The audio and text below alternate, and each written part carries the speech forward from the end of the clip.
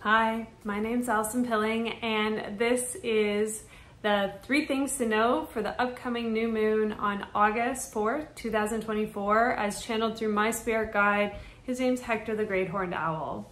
And the way that I channel Hector is through journaling. So if you see me looking down, that's what I'm doing. I'm looking at my notes from when I channeled him just the other day.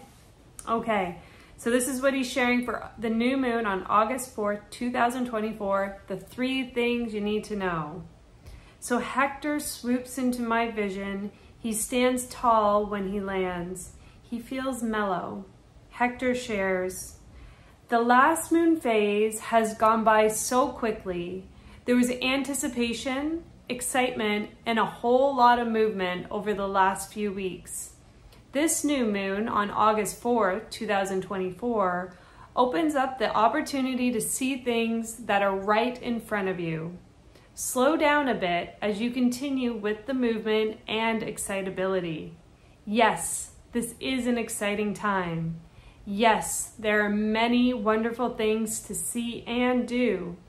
It just feels like if you slow down a bit, you may enjoy yourself a little more versus feeling like it's all been a blur.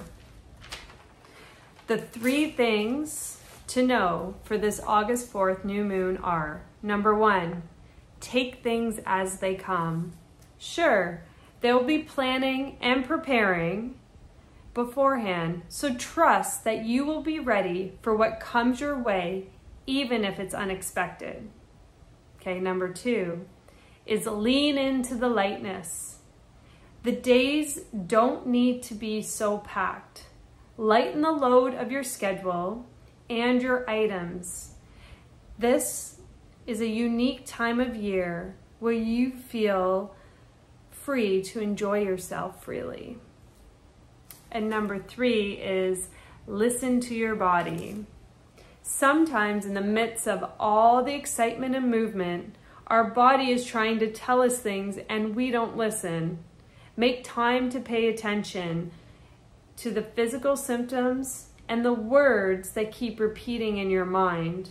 These are indicators as to what needs a little tender loving care, a little TLC.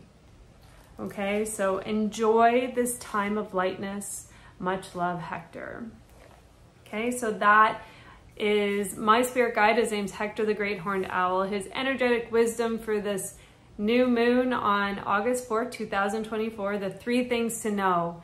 And yeah, if you like messages and hearing what Hector has to share with us, subscribe to the channel.